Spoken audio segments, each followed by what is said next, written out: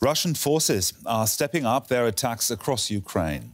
Their strikes are hitting military as well as civilian targets. The assaults come as a new round of talks between Ukrainian and Russian negotiators begin. Kyiv says it wants to discuss a ceasefire and the immediate withdrawal of Russian troops. Ukrainian President Volodymyr Zelenskyy says citizens have no choice but to keep up their resistance despite the heavy loss of life. A Russian artillery strike on Kyiv's city limits. Firefighters rescue people from the smoldering ruins of a 9-story apartment building, hit during an early morning attack. Part of renewed fighting on the outskirts of the capital, which has so far resisted Russia's advance. President Volodymyr Zelenskyy vowed ultimate victory as he met wounded soldiers recovering in a Kyiv military hospital. On a visit to boost morale, he handed out medals in recognition of their bravery.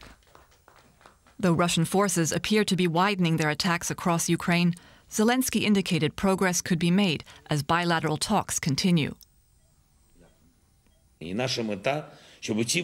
Representatives of our countries are holding daily talks via video conference. Our delegation has a clear task to do everything to arrange the meeting of the presidents. The meeting, I'm sure, people are waiting for. Obviously, this is a difficult story, a hard path.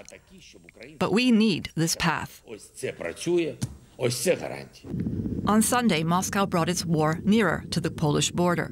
An attack on a military training ground near Lviv in western Ukraine was the closest strike so far to NATO territory.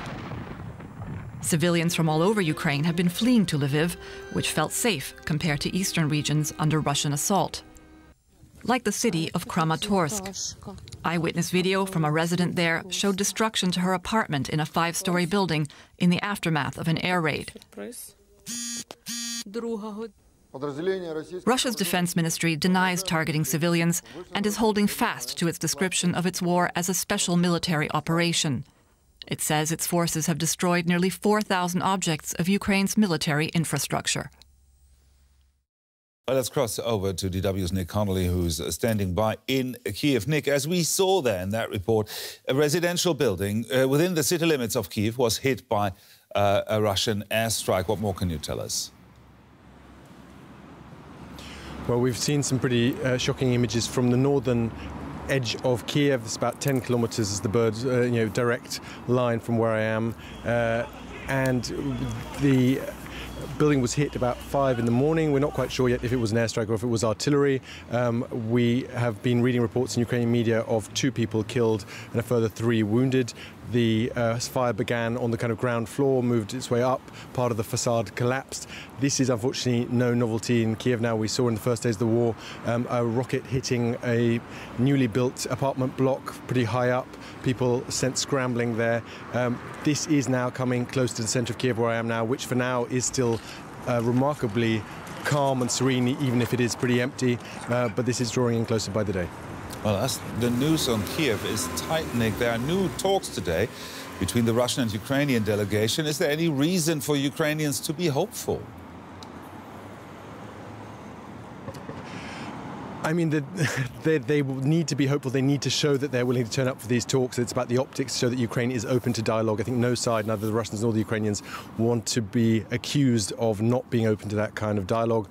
But if you look at the Russian demands, they haven't reduced them much yet. They're still basically demanding that Ukraine gives up not only its aspiration to join NATO, but also basically gives up a lot of its military and also recognises Russian possession of annexed Crimea and recognises those self-proclaimed republics in the east. So the rhetoric from Russia might be a bit more open to discussion than it was in the first 2 days of this war, but if you look at the nitty-gritty, they are still demanding a hell of a lot from Ukraine, and it would be very difficult to see a situation in which Volodymyr Zelenskyy, Ukraine's democratically elected president, could ask his people who have borne extraordinary losses in recent days to basically give up on all those Russian demands, give in to those demands for Ukrainian basically disarmament and neutrality in return for what? Why have they been fighting for all these days? It's going to be a very difficult negotiation, not just with the Russians, but also with Ukraine's people, if indeed the Ukrainian government decides to go for some kind of deal with the Russians.